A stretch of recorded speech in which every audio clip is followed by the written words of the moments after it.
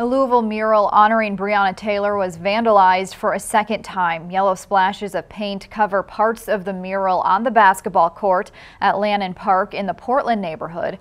Councilwoman Donna Purvis says the vandalism actually happened in October, but the paint is still there. The mural was unveiled last summer. Days later, it was vandalized with tire marks. Surveillance cameras are set up at the park. We've reached out to the city to see what will be done to clean off the yellow paint.